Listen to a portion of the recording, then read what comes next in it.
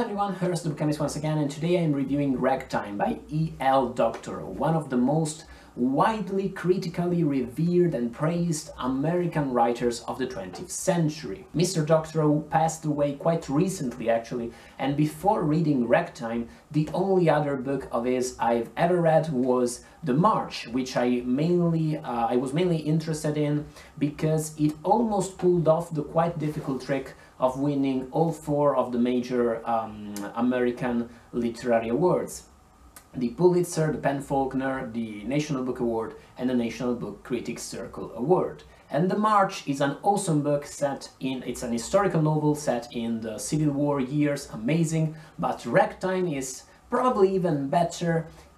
It's one hell of a ride, it's an impossibly good novel, and if you take something away from this video, if you take one thing away from this video, do know that he writes like an absolute motherfucker. Ragtime is a historical novel set in the early years of the 20th century in and around New York City, and it's a very fluid narrative, and it follows a huge cast of characters, which includes both very famous historical figures. There's Henry Ford in here, there's J.P. Morgan, there's Henry Houdini, and also fictional characters from all sorts from all parts of society. There's people from the bourgeoisie in this novel, there's people from the proletariat, there's lots of revolutionaries in this book. The book deals extensively and talks in striking detail about the terrible, disgusting living conditions poor people had to live in at that time, but it is very ironical for sure, but it is not a political book or a book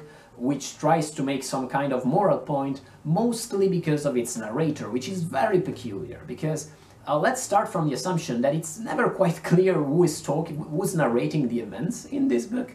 It's definitely a clear voice, but it's never quite clear whether it's some kind of, omniscient narrator, as in, 19th century novels, all sorts of, Dickens and George Eliot and whatever, or if it is a 5-year-old, or anyway a very young child that you meet at the beginning of the book, which is, some kind of precocious child that is telling the story of all these different characters. For instance, several characters are only named in regard to this child's relationship with them, so that there's a guy called Father and a woman called Mother, because they are the child's parents, but you never learn their real name. Most notably though, remember, this is a very precocious child, and the way this book analyzes and follows the life of all these different characters and dissects their life in a way that is not really cruel, but is almost scientifical, in a way that, sheds a light on all of their flaws, on all of their disturbances, and on all the elements of their psychology,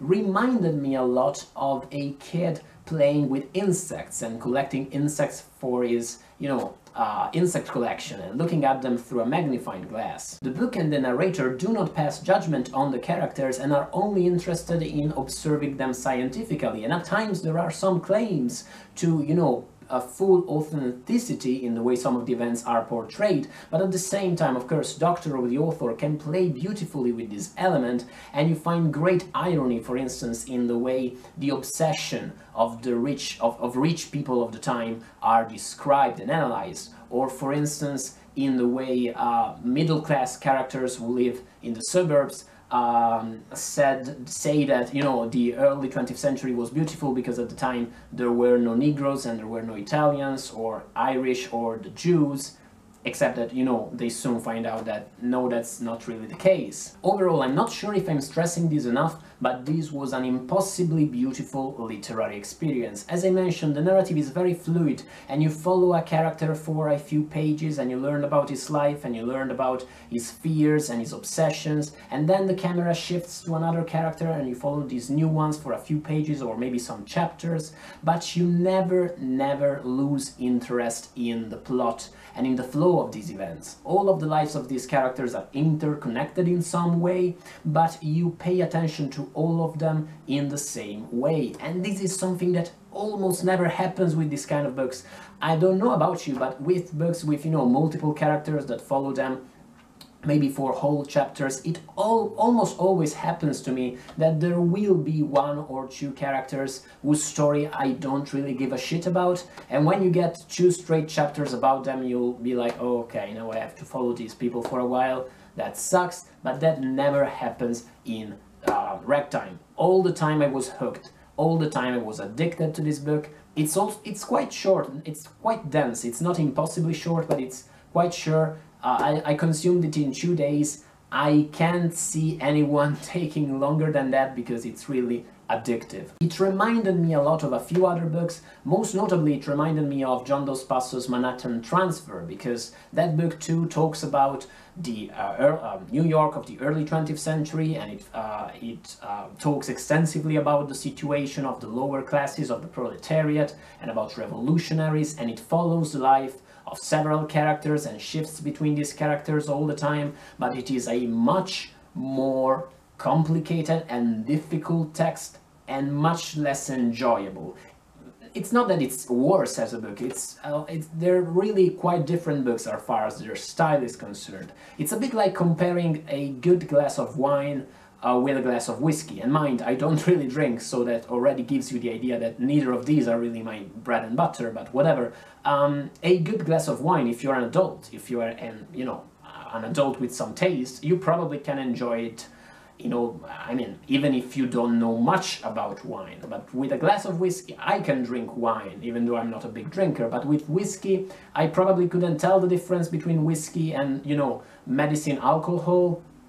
And that's not the whiskey's fault, it's entirely my fault, but it's a different kind of experience. And in this extended metaphor, the whiskey is Manhattan Transfer. Amazing book.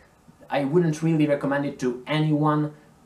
Ragtime, absolutely, Ragtime is for everybody, it's amazing. In the Skin of a Lion is also another book Ragtime reminded me about. It's a book about from a Canadian writer called Michael Ondaatje, and it's also a book about the situation of the lower classes in the early half of the 20th century, and about the struggles of the proletariat, and that book too follows several characters, although that one does have a clear main character, and some of these characters are very rich and some of these characters are very poor, but that one is worse than Ragtime, plainly said. And also, finally, it reminded me a lot of The Amazing Adventures of Kavalier and Clay by my hero, literary hero, Michael Chabon, because both books share a kind of interest in a few elements, most notably in the figure of Henry Houdini and in the meaning of his escape feats, and also in novelty items and in the rise of, novelty acts and whoopee cushions and,